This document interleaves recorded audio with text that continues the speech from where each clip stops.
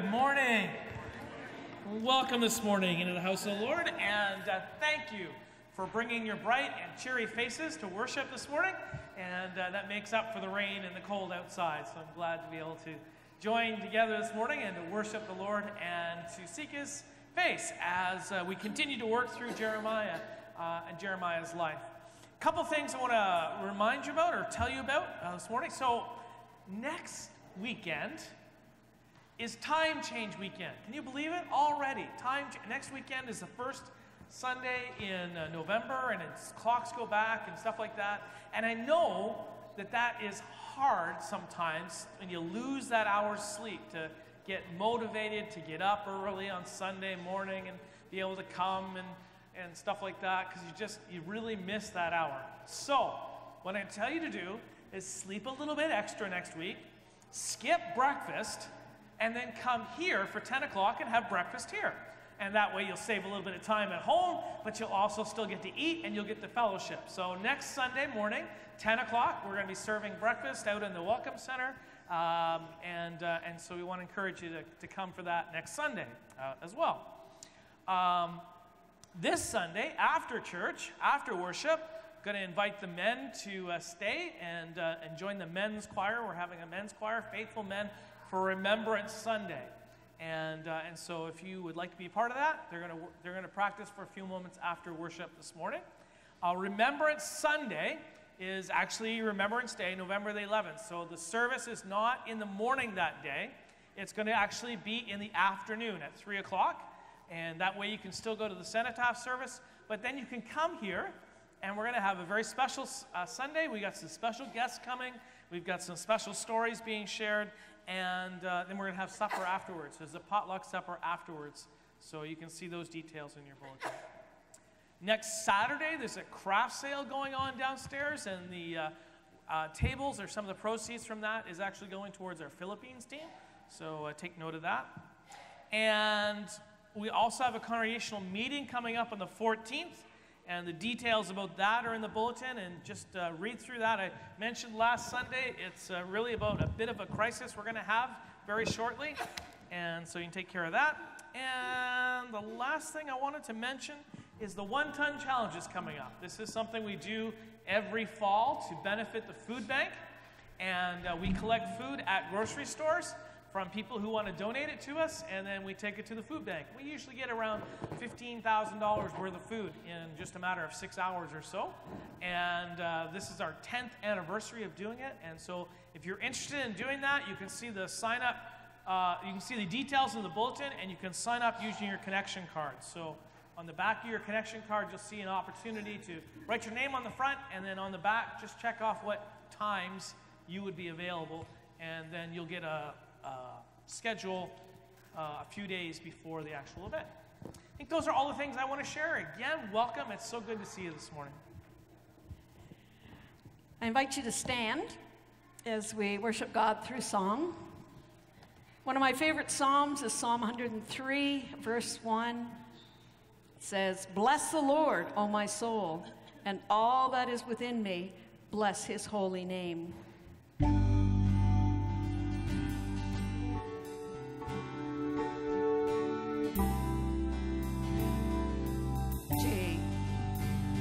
You give and take away for my good, but who am I to say what I need?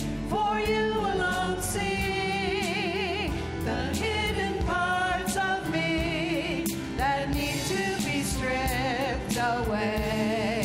And as you begin to refine, I'm learning to let go.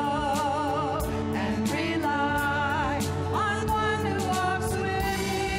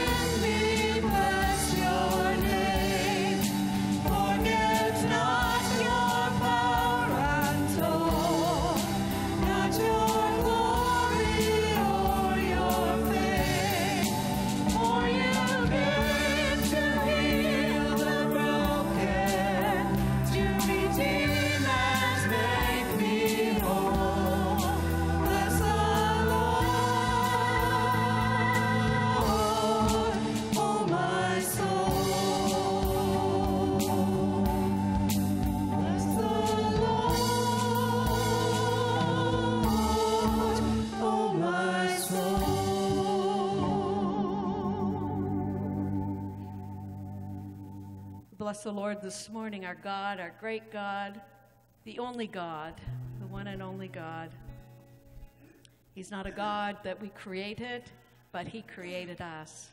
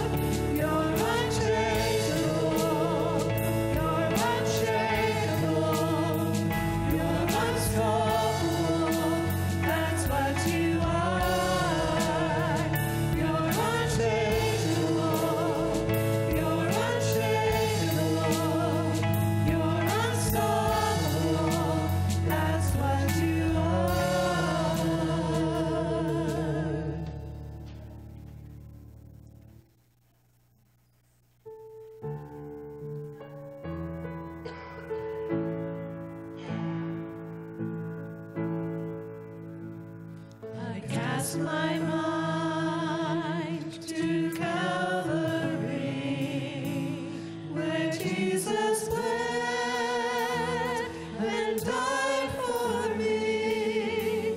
I see his wounds, his hands, his feet, my Savior on that cursed tree. His body bound and drenched in tears, they laid him down in Joseph's tomb. The entrance sealed by heavy stone,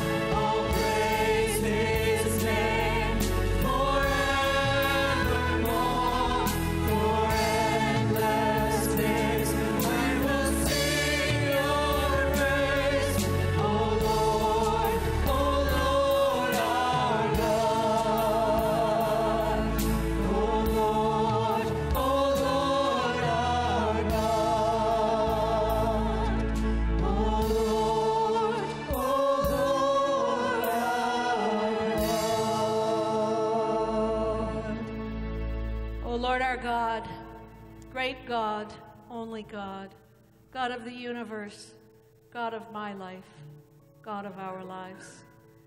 God, we bless you this morning. Come into this place in power as we praise your name, because there is power in praise. Make our hearts joyful.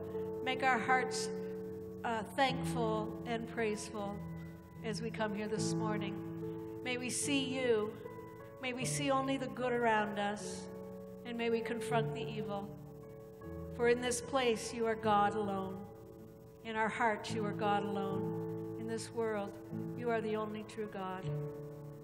Come by your Spirit, we pray. Draw us close to you in power and in your might, we pray. In Jesus' name, amen. Before you're seated, I invite you to greet those who are worshiping nearby.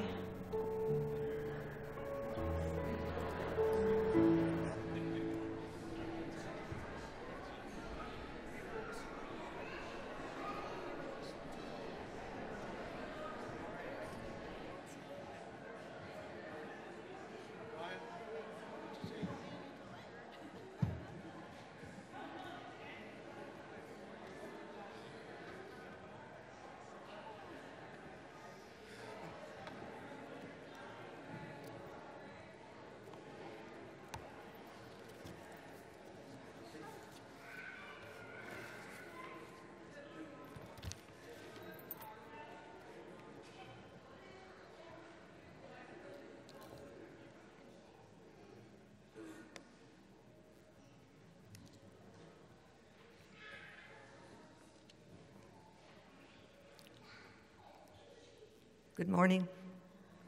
The scripture this morning is taken from 1 Timothy chapter 4, verses 1 to 10. You will find it on page 1152 in the Pew Bible, for those of you who would like to follow along. It will also be on the screen. And this is where Paul gives instructions to Timothy. Now, Paul spelled out some very basic instructions to Timothy on how God's people are to live, no matter what their circumstances. The Spirit clearly says that in later times, some will abandon the faith and follow deceiving spirits and things taught by demons. Such teachings come through hypocritical liars whose consciences have been seared as with a hot iron. They forbid people to marry and order them to abstain from certain foods, excuse me, which God created to be received with thanksgiving by those who believe and who know the truth. For everything God created is good, and nothing is to be rejected if it is received with thanksgiving, because it is consecrated by the word of God and prayer. If you point these things out to the brothers, you will be a good minister of Christ Jesus, brought up in the truths of the faith and of the good teaching that you have followed. Have nothing to do with godless myths and old wives' tales. Rather, train yourself to be godly. For physical training is of some value, but godliness has value for all things, holding promise for both the present life and the life to come. This is a trustworthy saying that deserves full acceptance, and for this we labor and strive, that we have put our hope in the living God, who is the Savior of all men, and especially of those who believe. May God add his blessing to the reading of his holy word.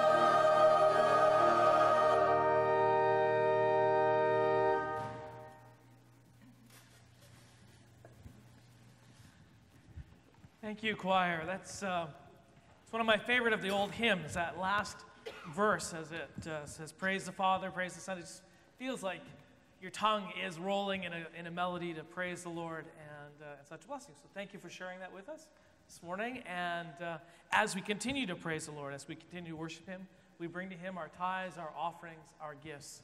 And so as we do that, let us dedicate them to the Lord, and let us pray. Our Father and our God, we thank you that we can indeed come into your presence and praise you, and indeed that all of creation has been created for your praise, for your glory, that we might indeed express our love and our fellowship with you. We ask, Lord, this morning as we present these gifts, these tithes, these offerings as an expression of our love and as our fellowship, that you would use them to bless others, that you would use them to do your work. We ask this in Christ's name. Amen.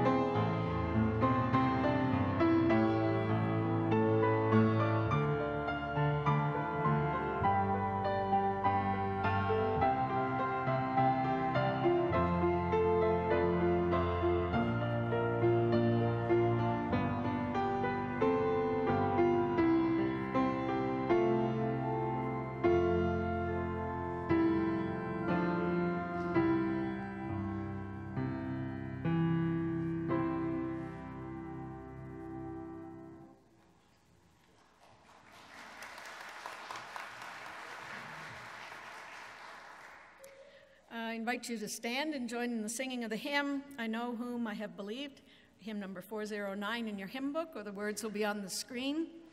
And as we sing, you can stand. And as we sing this hymn, I invite the children to come up to the front for a moment with the pastor before they go downstairs to their program.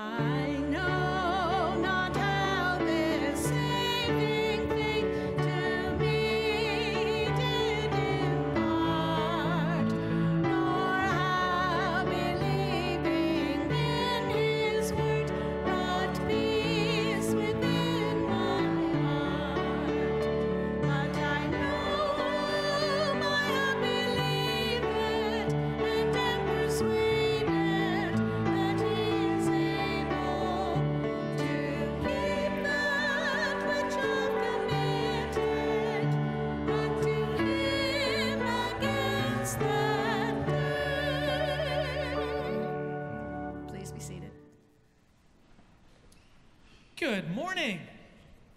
You guys see me every week, but you know, I'm not the only one who works here. There's lots of us who work here. And so I actually have invited, or I haven't actually invited, she has invited herself, Christina, to come on up, and she has a few words that she wants to share with all of us this morning. Christina is actually the chair of our board here at the church, and so I'm going to give her the microphone. Thanks, Peter. So I'm going to ask some of the big kids of our church to come up this morning, in addition to the little kids. So Pastor Peter, if I could have Pastor Marilyn as well, and Pastor Scott Dunham as well, and we'll have Julie Probert, and Irma Hawks back there, and Dale Sproul, and Jim Monteith, and Robin Randall, if you'd like to all come up. So these are a lot of the people who make our church run and who keep us all in check and help us with our ministries and our events at the church. And we just like to take this time to acknowledge and thank you for the work you do and the hours that you put in. And may God continue to bless you as you help us with our ministries and just continue to give you strength as you help our church. And we'd like to give them a round of applause.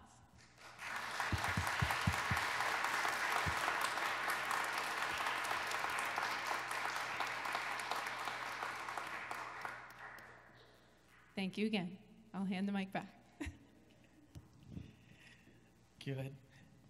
And I know these are the folks that we have on our staff, but everyone really is a minister in the church because everyone has a part in the role that we play. Okay? Let's pray, and then I'll let you go downstairs. Father God, we thank you this day for your blessings. We thank you, Lord, for those that you call to places of service. We thank you that you call each of us to serve you somewhere. And we pray, Lord, that as these kids go and are served and ministered to by some of their staff, that you would bless them and those who are working with them. We ask this in Christ's name. Amen. Good. All right. You can follow your teachers out.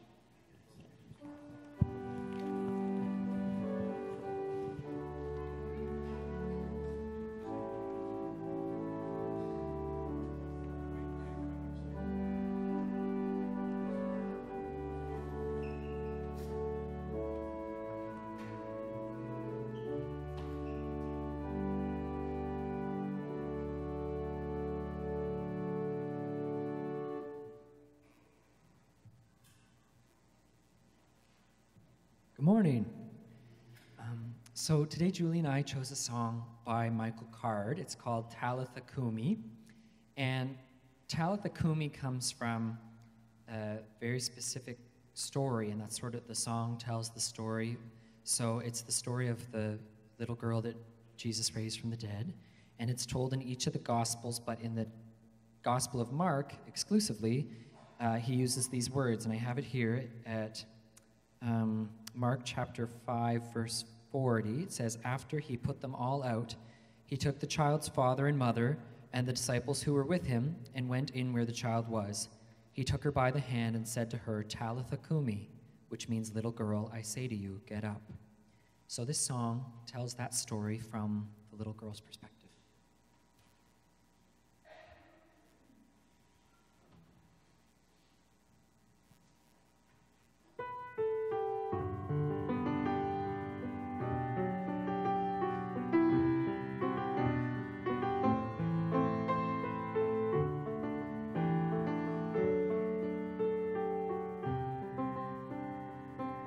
I saw Father was frightened as he looked down at me.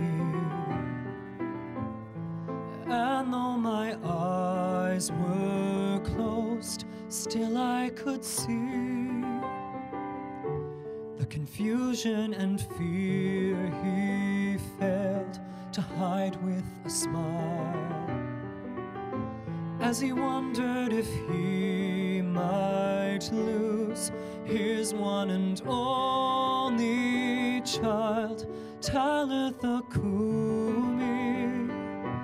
He spoke like a song, though lifeless and cold at once, I became strong. Talitha Kumi.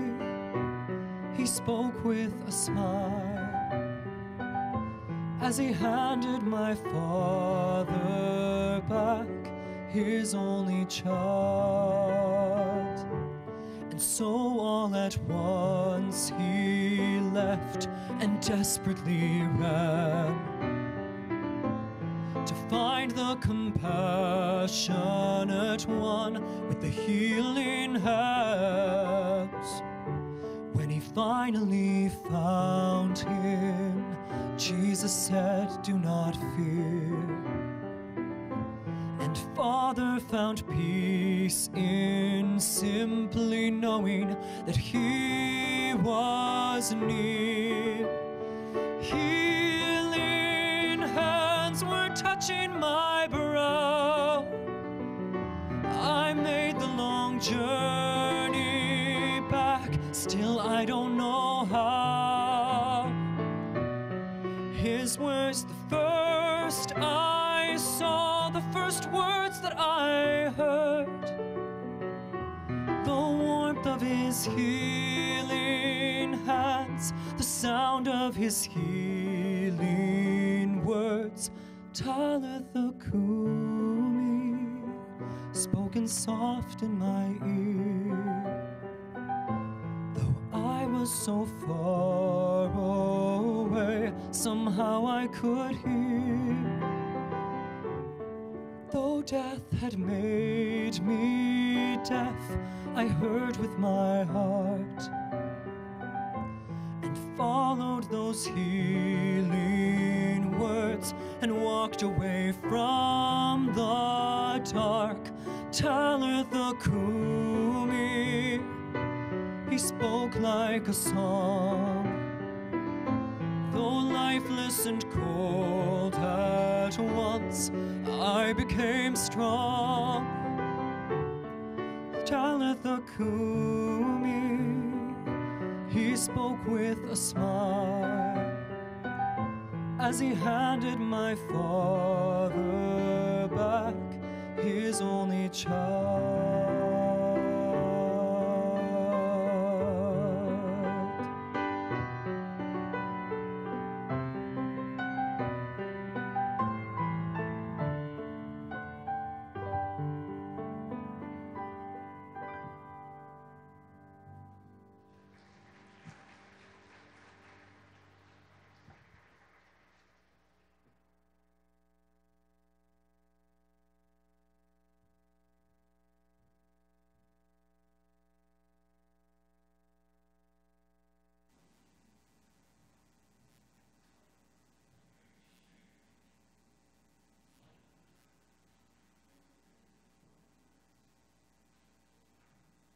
Evan, are you here? Oh, there he is up there. I'm going to pray.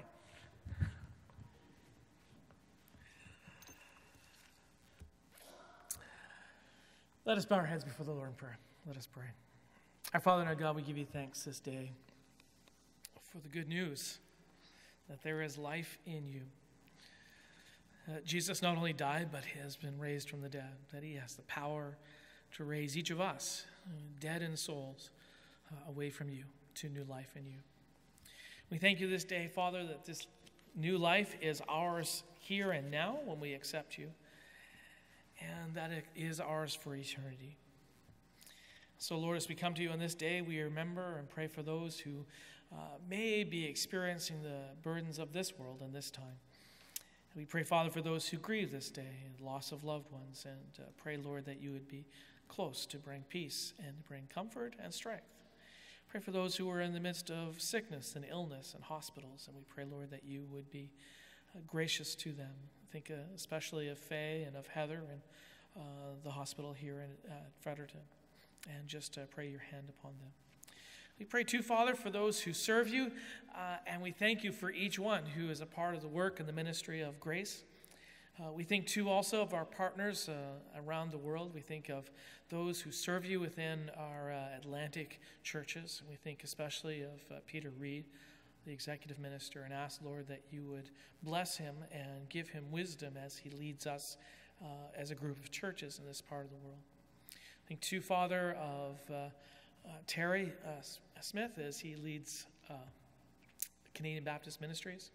We think too of our partners in mission, the Waddells in the Philippines. You know, it's been a hard week for some of them as they experienced theft and loss, but we also know that you are gracious. And so we pray, Lord, that you would continue to bless them and the work there, Lord, and especially for our team here at Grace as they prepare to go and be with them next April. And too of Patty, our partner in Bolivia, and pray, Lord, as she leads teams, as she encourages people, that you would just use her in very special ways to build greater discipleship for you. We thank you, Lord, that we can come together and worship you this morning, hear your word, and we ask, Lord, that as we hear your word in a few moments, that you would just apply it to our hearts and to our lives. We ask this in Christ's name. Amen. Here, a short video I want to show you.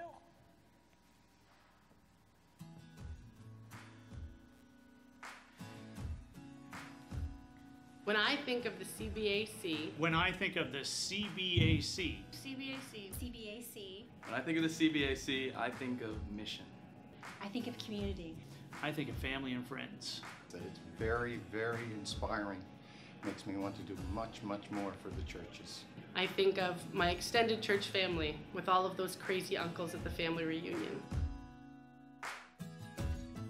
When we think of the CBAC, When I think of CBAC, when I think of CBAC, when I think of CBAC, I think of friendship. We think of family. They're a missional gathering in our community. A sense of belonging and family. I think of a lot of inspiration and a lot of hope for the future of the church in Atlantic Canada. Being a part of God's family. When I think of CBAC, when I think of CBAC, what do I think about CBAC? I think of a group of Christians that have the diversity in leadership of both men and women, and I very much appreciate that. A supportive family. I think of the memories made at Springforth.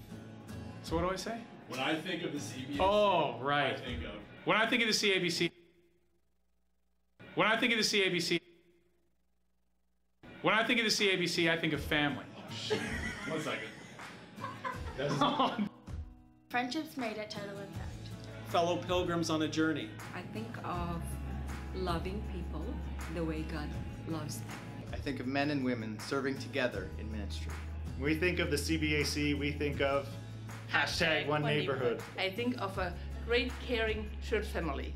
Opportunities to serve, like this past summer at Title Impact. The family of churches that I've been a part of all my lifetime. I went overseas and was supported by churches from all across this area. I've been in many, many of the churches, big and small, on deputation. So I am very, warm feelings for this fellowship of Baptist churches. I'm greatly blessed to be a part of CBAC. It's really fun.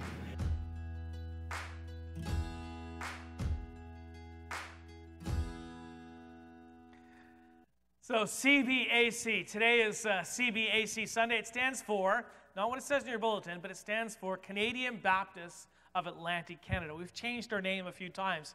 Sometimes it's hard to keep up.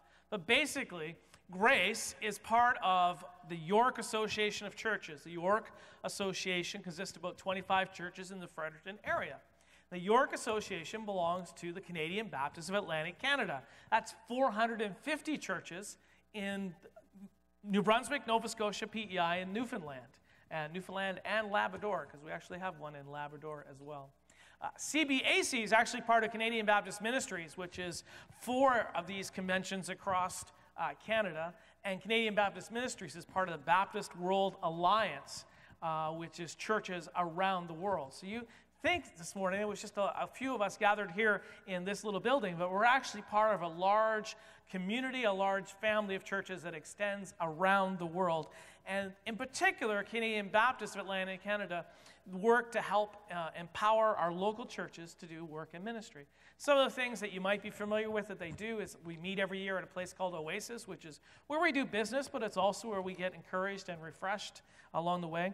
Title Impact, which is actually coming next summer to the Fredericton area, largest youth mission event in Canada every 2 years. Spring Forth, the largest youth event, or largest youth Christian youth event in Canada that happens every year in Moncton and so forth.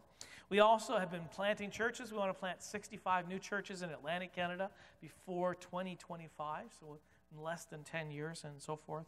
And the neighborhood group that we're meeting Tuesday nights, that's the material that's been provided by our convention of churches that are working here in Atlantic Canada. And so, and by the way, that guy in the middle that couldn't get the name right, that's actually our president this year for Canadian Baptists, so on and so forth.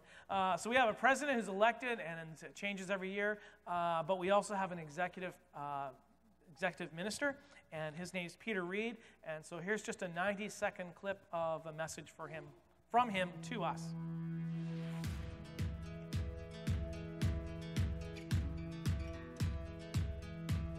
I have great news. We have moved into our new offices at Crandall University and have completed the sale of our building in St. John.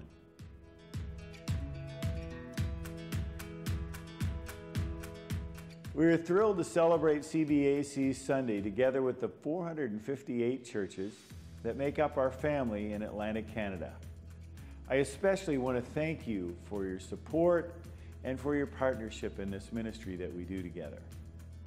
Your prayers, your volunteers, and your engagement in the ministries that we do together are crucial to the success of the CBAC. We really are stronger together. Whether it is Acadia Divinity College, Crandall University, Title Impact, Canadian Baptist Ministries, our pastors' pension and benefits, new congregations and church planting, the One Conference, clergy formation and wellness, congregational renewal, or even leadership development. Everything we do is meant to support and enhance the ministry of the local church. We are so thankful for your prayers, for your ministry volunteers, for your financial support of the CBAC. May the Lord bless you in these exciting days.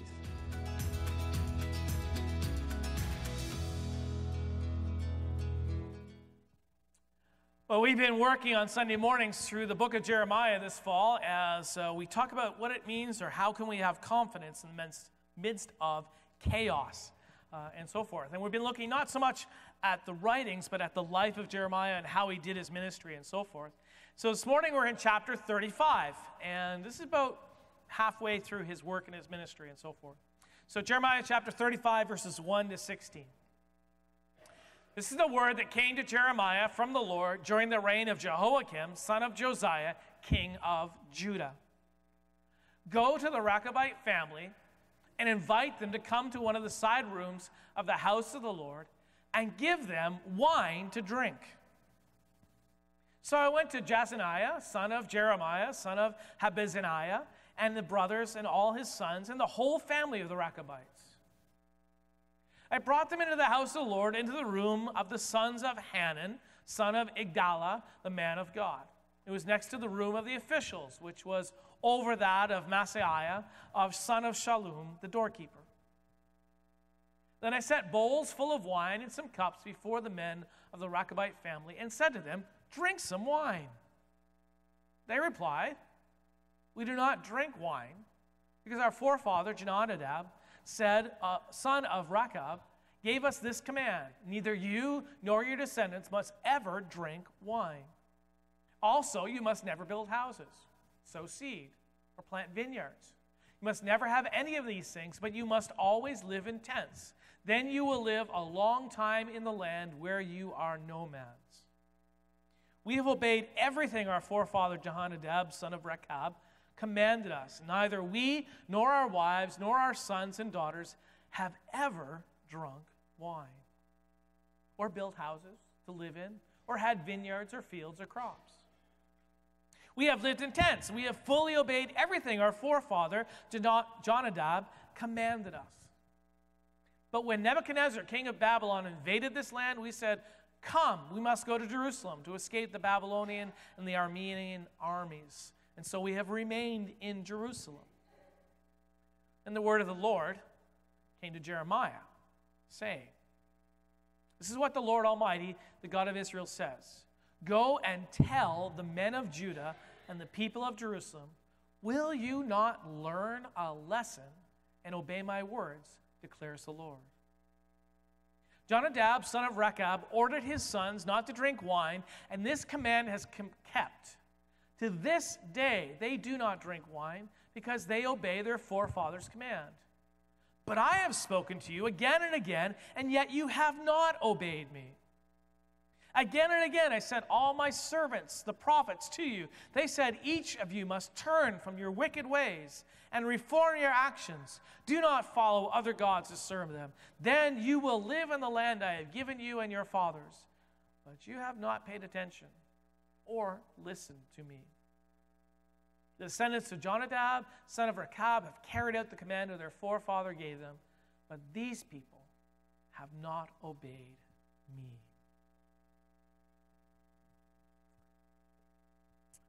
I attended a lecture earlier this week at St. Thomas University. I can't remember exactly, but I think I saw it advertised or mentioned on a Facebook post somewhere, and it just intrigued me. The lecture was called The Enacted Narrative, a group-based trauma repair for veterans who have post-traumatic stress injury. And you might hear that, and you might think, well, that sounds boring. But two things kind of intrigued me. One is, I have a number of friends who are military chaplains, and I have other friends who are in the military. And I know they deal with some of these issues. And I thought, it might be interesting to see how all these things are addressed and how they're doing, just to learn a little bit more maybe of what some of my colleagues go through. The second reason I was interested was because of the title, The Enacted Narrative. Narrative. Narrative is just a fancy word for story. And story is about half of what I do here on Sunday mornings. It's what I'm doing right now, is telling you a story. And I thought, maybe this might help me be a better storyteller, to discover a new way to tell stories and so forth. And the second thing I guess I learned then at this, so I learned two things at this conference.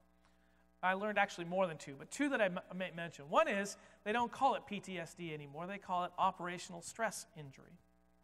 And secondly, that there's a center called the Center for, just let me see if I can find it here, the Center for Interdisciplinary Research on Narrative. They got a center, a whole group of scholars whose job is simply to research stories. I just thought that's amazing. I can see you're thoroughly amazed as well.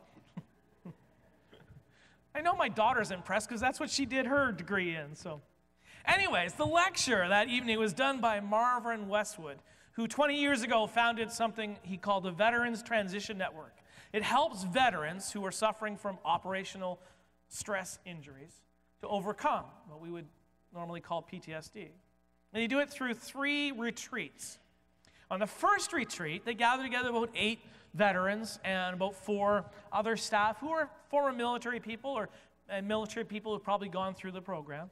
And on that first 4 days, they just share their stories. They tell who they are. They share their autobiographies, mostly their childhood and when they enlisted and all those kinds of things. And the purpose of that is simply to build trust, to build rapport among the group. The last retreat is 2 days, and during that, they take everything they've learned from those other 2 retreats, and they figure out how they're going to then go forward in their lives, how they're going to, after having recovered or in the process of recovery, make changes going forward. But the middle one, the second one, is 4 days when they tell the story of their injury, how they came to experience this moment of operational stress. But they don't tell the story. Most of them are guys. Guys don't like to talk about these things that are all emotional and feeling stuff like that. So what they do is they enact the story. Instead of just telling the story, instead of just sitting around in a circle and telling each other the story, they actually stand up, get a few props, and act out the moment of that stressful situation. And relive it with other people in the group being other people in the midst of that story and so forth.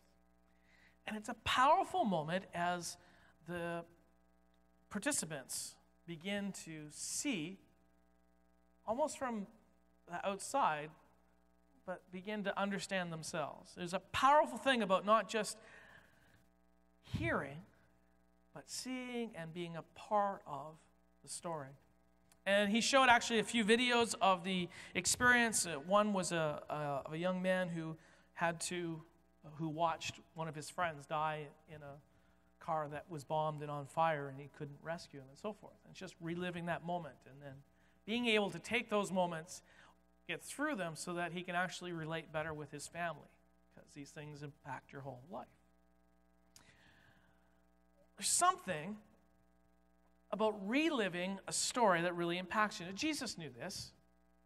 Jesus knew that. Every time we gather together on the first Sunday of the month and we celebrate communion, we are not just telling the story of Jesus' death and resurrection, we're enacting it. We're reliving it. The bread and the cup, visible reminders of the body and the blood of Jesus Christ. Jeremiah knew this as well. He knew the power of a story, not just told, not just saying, let me tell you about, but of people seeing what was happening and beginning to impress upon them the story. And this happened in Jeremiah chapter 25 with the Rechabites. Strange little community. The Rechabites actually trace the root back to the Kenites, who lived in the time of Abraham, and they kind of kept going. They are a nomadic tribe. That is to say, they didn't live in any one place. They traveled around. They lived in tents, and they went from place to place to place. And their work was metal work, so they went wherever the next jobs were going to be. They worked in copper, they worked in iron, they made swords, they built chariots, they made pots and pans, anything that was made out of metal, they did the work. When the Kenites came to town, you went out to them and you got them to do your work. Well, a couple hundred years after the first Kenites, actually, one of the most famous Kenites was a guy by the name of Jethro, and you might remember Jethro was the guy who was the father of Moses' wife, so Moses' father-in-law. And the Kenites in those days then began to travel with the Israelites because they were now related by marriage anyway. Well, a couple hundred years after Moses, there's a Kenite whose name is Rechab. And he has a son by the name of Jonadab. And this is during the time of Ahab in the northern kingdom. So this is after David, after Solomon. This is after the divided kingdom, and this is Ahab. Ahab, you might remember, was married to Jezebel, and they were like the worst kings ever, worst king and queen ever. Jezebel was the one who brought all the Canaanite gods, Baal in particular, into Israel, into the northern kingdom. And so after a few years of this, they have that showdown with Elijah and the prophets of Baal on Mount Carmel, and they begin to be eliminated. Well, after that, we have the story of Jehu.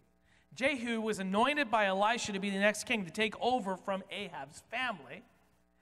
And Jehu, as he is coming to eliminate the idolatry, as he is coming to eliminate Ahab's family, especially Jezebel, runs into Jonadab.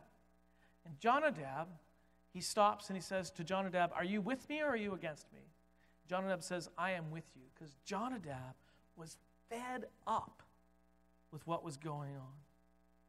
Jonadab was fed up with the idolatry, with the drunkenness, with the oppression. Everything is associated with it. He hated Baal worship and that it was taking over the people of God. And so when Jehu comes, he says, "I am with you." And he is there when Ahab's family is executed and taken out. Jonadab then decides, we need to do something about this in our family so it never happens again. So he comes up with 3 rules for his family. 3 rules. The first rule is no house. They would always live in tents. Because Baal was the god of Canaan, and when the Israelites moved into the land of Canaan, they thought, well, this is the god here, and so we'll worship this god instead of sticking with their own god. He says, so we're not going to settle down in this land and make us remember or make us think that Baal is our God because he's the God of this land. We worship Yahweh. We worship the true God, the God who is God of everything and everywhere and is not of any fixed place. And so his family, his tribe, never had houses. Secondly, no farms. No vineyards, no olive orchards, no wheat fields. Farms and fields also tie you to the land, and Baal was the god of fertility. He was the god of the crops. He was the god of the rains, and we are going to have nothing to do with that. We are going to work with our metal and our copper, and we will trade for whatever food we need, but we are not going to compromise our faith by having ties to the land of pagan gods. No farms. And thirdly, no wine. Drunkenness was probably one of the most offensive things about Baal worship.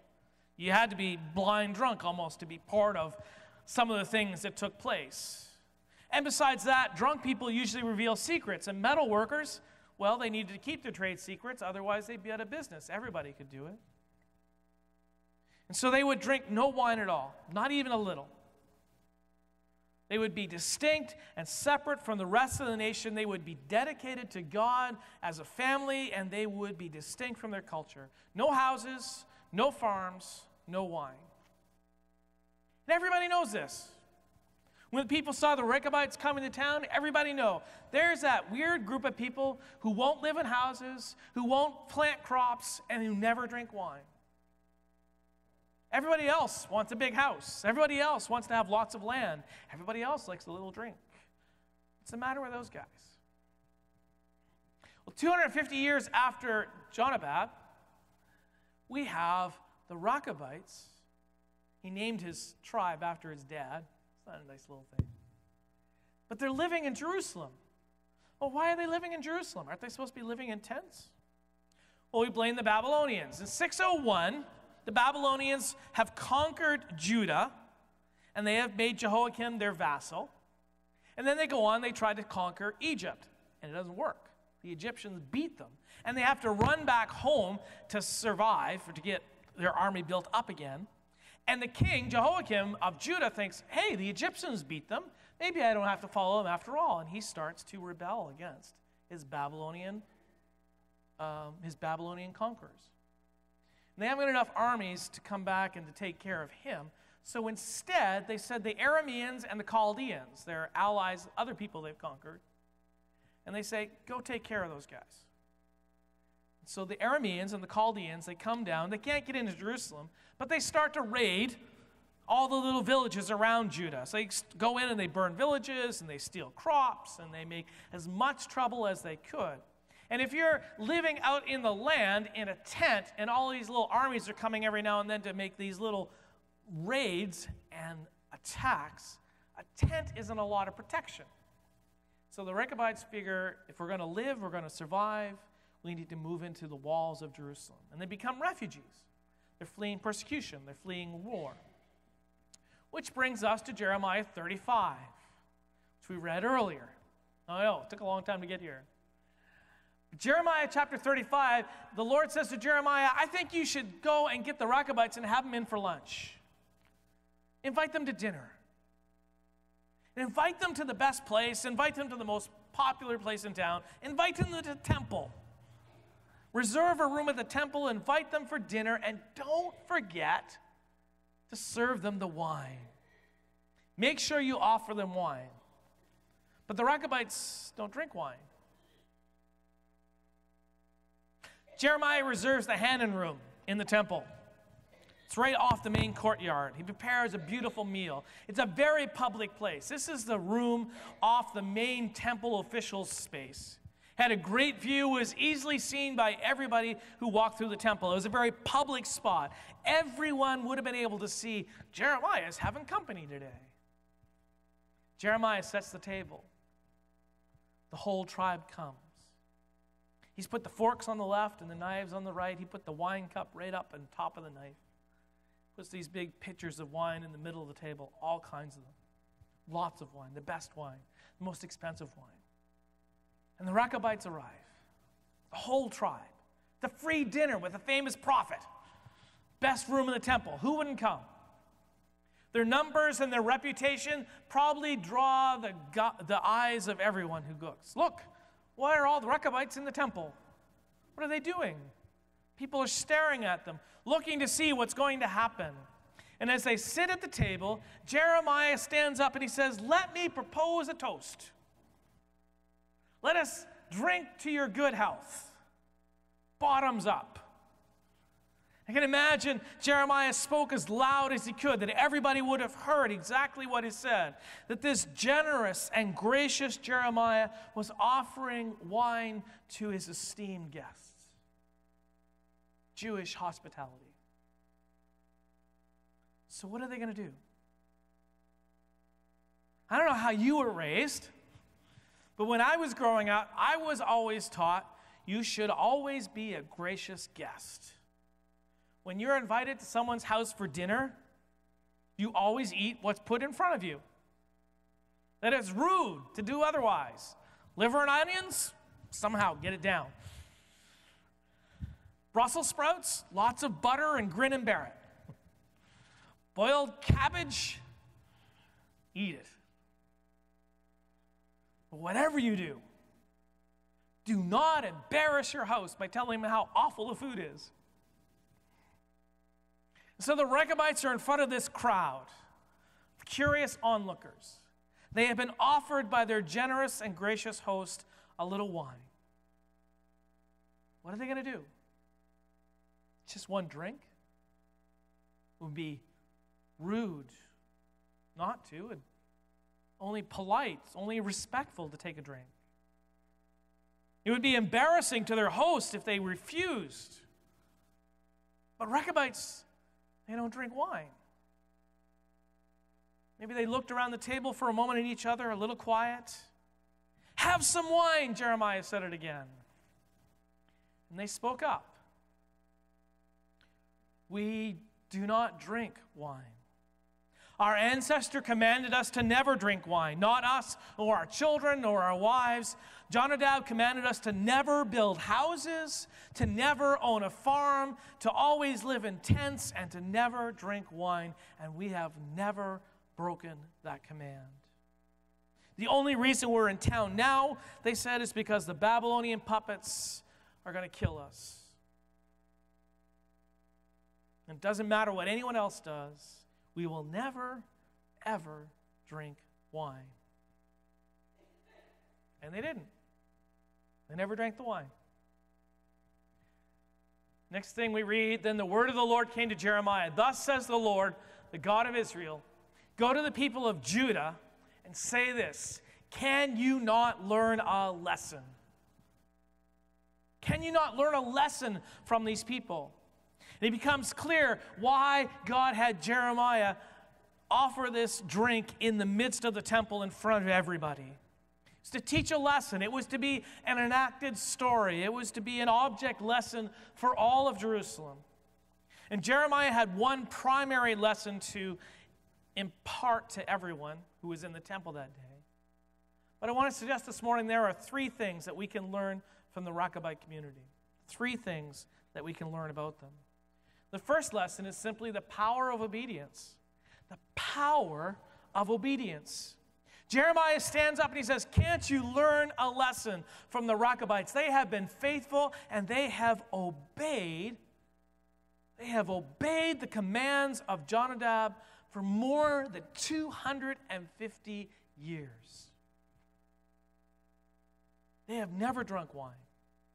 They have honored and obeyed their father's command to this very day. And yet God, your heavenly Father, has commanded you on how you to live in a relationship with Him, how to love God and how to love others. He has set you apart for a life with Him and a life of love. He keeps giving you a second and a third and a fourth chance. And you rebel again and again and again. You think it's too hard. You think mere humans could never do this. Well, the Rechabites, Jeremiah is saying, they're humans. Mere humans like the rest of us. And they've been living a life of obedience for 250 years. There's power in a life that is lived in obedience to God. Notice what Jeremiah is not saying. He's not saying you have to obey the Rechabite rules. He doesn't say everybody has to sell their house, live in tents, never plant another crop, and only drink water. He did not tell the people you have to follow the Rechabite rules. He said, obey God. Obey the commands of your heavenly Father as diligently as the Rechabites obey the commands of their earthly father. Jeremiah challenged them. Every one of you can live this life. Every one of you can live as God has called us to live. You just learn to live in obedience. Instead of living like the culture around you, instead of living like the Canaanites, live like the people of God. Instead of idolatry and the evil pursuits, worship the Lord and Him only. Live well in the land of the Lord. The problem is not that you can't do it. The problem is that you won't do it. That to you it seems easier just to live like everybody else around you, especially when the pressure is on. I got an email this week from my pension company, part of the work of the CBAC, by the way. The question was simply, will you have enough to live on when you retire?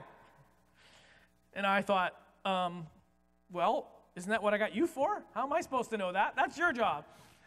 So they got me to answer a few questions. And it turns out, after I answered these questions, no, I don't. Thousands of dollars short. So obviously, what I have to do next, now don't tell anybody else, I'm going to have to embezzle some funds from my employer, stash it away, invest it in lottery tickets so that I can win $1 million so I'll be able to retire. Isn't that what it's like? When the pressure is on, when the challenges come, we want to break the rules so we can get what we want, what we think we need. Do we find it easier to just go along with society than to live obediently to what God has called us to do? You know the Lord's commands. You know what the Word says. But when push comes to shove, is it easier to give in like the rest of our world, or to stand out as people who follow God? That was the main message of Jeremiah in this moment. These people that you see right before you, they always have obeyed what their fathers told them. Why can we not obey what the Lord has told us? Beyond the power of obedience, however, to change our lives, there is also the power of their spiritual discipline. Spiritual discipline. The Rechabites were an example of great discipline. They had strong, confident character in the face of the chaos of their day, but also in front of challenges. The Rechabites chose to live in tents and to give up houses, to give up land, to give up wine, so that they could be faithful, not just to Jonadab, their ancestor, but faithful to the principles of God. They took on the discipline of a nomadic life so that they would never forget that God was not a little local deity. He was the God who created the universe. They gave up alcohol because in their culture, alcohol was intrinsically tied to the Baal worship. And they wanted to make sure that nobody ever confused their worship with the worship of this false god. Paul wrote to Timothy a few hundred years later, said essentially the same thing that Jeremiah said. He said to Timothy, people are abandoning their faith because they're following deceiving spirits, because they're following the will of this world. But then he says, don't waste your time in useless chatter. Instead, train yourself to be godly. How do you train yourself to be godly? The Rechabites took on practices in lifestyle that allowed them to always remember that they worshiped God. For the Christian, there are certain disciplines. There are certain spiritual habits which can help us never lose sight of the fact that we belong to God. Most are pretty commonly known. We have to just be disciplined enough to do this. And we know this to be true. We know that if we walk regularly, we'll have greater stamina in our life. We know that if we lift weights regularly, we'll grow stronger muscles. We had our first snowfall the other day, and I remember listening to the news, and I think there was about a half dozen accidents in this area on that day because of the weather, because people get out of the habit of driving in winter's conditions, and it takes a while to learn them again when the first snow comes. So we need disciplines so that we know how to live when the first snow comes, when the trials come. There's power for life in regular prayer. There's power for life in scripture reading. There's power for life in regular attendance at worship and in tithing. There is something within our spirit that is strengthened when we spend time fasting, whether it's fasting from food or fasting from our electronics, our technology, so that we can devote some more time to the Lord. There's power in spending time in solitude so that we can sit alone with the Lord. There's something within us that strengthens when we humble ourselves in the serving of others. And these spiritual disciplines are not miracles that make us something super spiritual, but they're ways that we build our spiritual muscles so that we can get stronger when we face the chaos. So there is power in the spiritual disciplines. Finally, the Rechabites' lesson teaches us that there is power in community. See, they not only obeyed their ancestor for 250 years, they stayed together as a community, as a family, as a people who believed in the Lord for those years. Regardless of what other challenges we might face, they might have faced, there was a community of believers who worked to maintain their faith. They had a shared heritage. They had a strong sense of identity. They had a strong sense of family. And all of those things, I think, made it easier that when the wine was put in front of them, they could just stand up and say, no, we are a community. We are a people who say no to this. Hebrews 10, 24 and 25 says, we should never give up meeting together. We should never give up meeting with a community of believers, but we should encourage one another in our walk. We should motivate each other to do the right thing. That there is power and strength in being a part of a regular community that gathers together. A place where we can share our faith and our trust in the Lord together. A place where we can be accountable for what we do and how we live. There is power when you are part of that community to help you do well. And each of us should be part of encouraging that community and be an encouraging part of that community. and surround ourselves with those of like faith so that when the challenges come, we can say, we stand with the Lord. Lessons of the Rockabite communities were clear for Jeremiah, that there is power in obedience. There's power in developing spiritual habits to maintain your life, and that there is power in being part of a community. Some of you may have heard this past week, pastor, author, Christian thinker Eugene Peterson passed away. He's probably most famous as a guy who created the Message translation of the Scriptures. It's the founding of a Presbyterian church in New Maryland. Grew up Pentecostal, started a Presbyterian church. For 29 years, he was the pastor there. More recently, he lived in Montana. He authored 30 books. One of the most well-known being A Long Obedience in the Same Direction. So look at the Psalms of Ascent, the songs that people would sing as they were going up to Jerusalem. And I remember reading that book very early in my ministry and being struck by his insight in his writings. And after that, I just wanted to pick up anything that he'd written, anything that had his name on it. He died last Monday morning at the age of 85 after his long obedience in the same direction. If you know who Bono is, he's one of my other favorite guys in this world, sitting across the table from them. When Bono read Peterson's book, Bono said, I need to meet this guy. And Peterson said, sure, I'll meet him. Who is he? Who is Bono? Who is you two? Philip Yancey said that when Princess Diana died in 1997, he didn't know who she was either.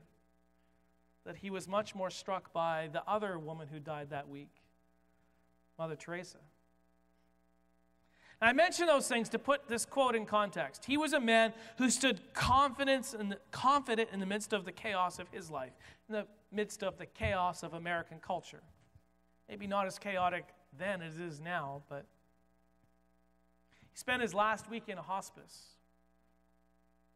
But his son said, his days were joyful in the hospice. And his final words, spoken to an unseen guest, were, let's go. So about Jeremiah, and this particular story in Jeremiah, Peterson wrote that it's easy to give into our culture. It's easy to live a mediocre life that looks just like the rest of society, and a little bit of your soul will wither and die when you do. But every time we choose to reject the crowd's habits, practice the disciplines of faith, the obedience, the spiritual habits, being part of the community, and a little bit more of us becomes alive in Christ. Let's pray. Father God, we thank you this day for your blessings. We thank you, Lord, for your desire to draw close to us. And we ask, Lord, your forgiveness for when we have given in too easily to the work of this world, to the norms of this world, and not look to you. We ask, Lord, this day that you would strengthen each of our hearts, that we might live in obedience to you, that we might indeed do the things that would help us never forget our ties to you, that you would help us never to neglect tie to your community. We ask these things in Christ's name. Amen.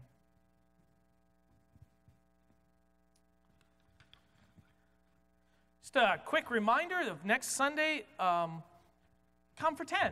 Have breakfast with us. Enjoy fellowshipping with that community of faith as well. We're going to close this morning with number 395, Teach Me Thy Way, O Lord. Number 395. Words will be up on the screen, but they're also in your hymn book at 395. Let's stand together as we sing.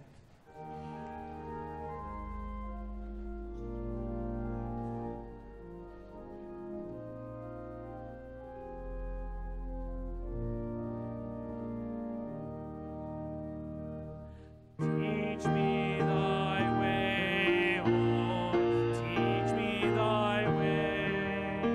Thy guiding grace afford, teach me thy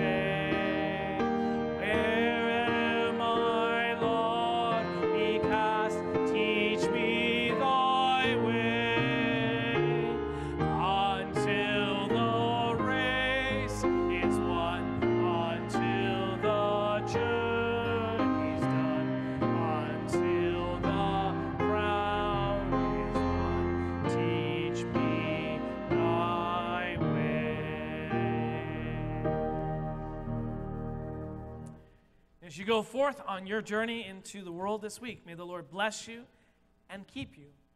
May the Lord make his face shine upon you and be gracious to you. May the Lord turn towards you and give you peace. In Jesus' name, amen.